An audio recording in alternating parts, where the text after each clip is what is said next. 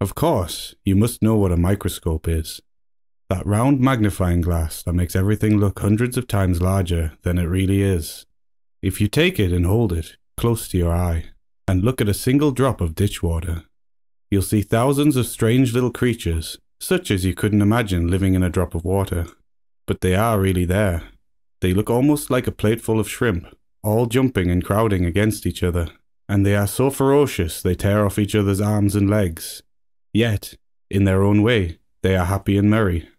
Now, once there was an old man whom his neighbours called Cribble Crabble, for that was his name. He always tried to make the best of everything, and if he couldn't do it any other way, he would try magic. One day he sat with his eye glued to his microscope, peering at a drop of water taken from a puddle in the ditch. My, how they crawled and squirmed, all those thousands of little imps leaping and springing about, devouring each other, or pulling each other to pieces. "This is too hideous for words," said the old Cribble Crabble. "There must be some other way to make them live in peace and quiet, and each mind their own business." But though he thought and thought, he couldn't find the answer. So he decided to use magic. "At least I can give them colour," he said, "so I can see them better." And then he let fall into the water a tiny drop of something that looked like red wine, but was really witch's blood, the very finest kind, and worth 2 pennies. Instantly the strange little creatures became red all over, and the drop of water now looked like a whole town full of naked wild men. "What have you got there?" asked another old magician, who had no name at all, which made him very distinguished.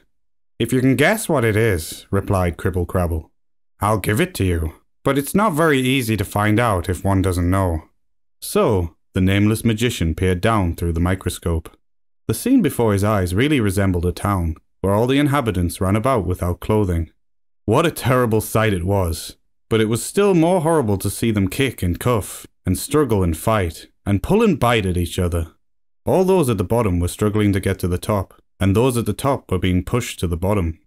"Look, look!" the creatures seemed to be crying. "His leg is longer than mine, bah! Off with it! And here's one with a little lump behind his ear. An innocent little lump, but it hurts him, and it'll hurt him more." And they hacked at it, and tore at him, and devoured him, all because of his little lump. But one sat very quiet and still, all by itself, like a modest maiden, wishing for nothing but peace and quiet. But the others couldn't stand for that. They pulled her out, beat her, cut her, and ate her. "This is extremely amusing," said the magician. "Yes, but what do you think it is?" asked Cribble Crabble. "Can you find out?" "Why, that's easy to see," answered the magician. "Of course, it's Copenhagen, or some other large city. I can't tell you which, for they all look alike, but it's certainly some large city." "It's a drop of ditch water," said Cribble Crabble.